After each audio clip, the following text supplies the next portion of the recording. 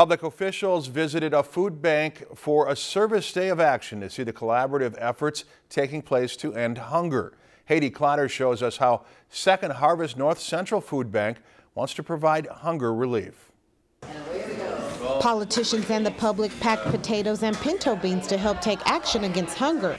It all went down at the Second Harvest North Central Food Bank in Grand Rapids for its Public Service Day of Action. Alleviating hunger helps people concentrate on what comes next. So getting to work, getting to school, getting an education, and moving forward with your life. Second Harvest serves 7 counties in north central Minnesota, including Aiken, Cass, and Crow Wing County. The food bank provides food to about 115 nonprofits, including food shelves and soup kitchens. It's really important that we bring in people who are elected to set policies in our community, to think about the people who are hungry and how can we work together to make a difference for people in need.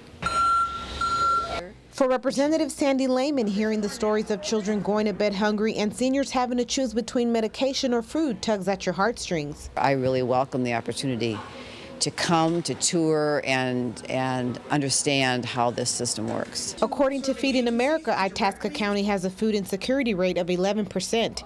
Here, guests share the impact hunger can have.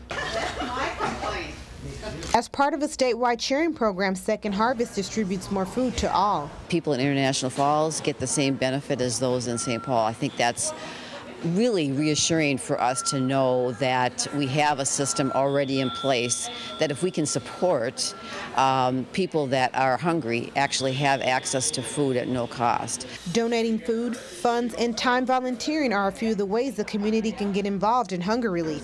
In Grand Rapids, Haiti Clotter, Lakeland News.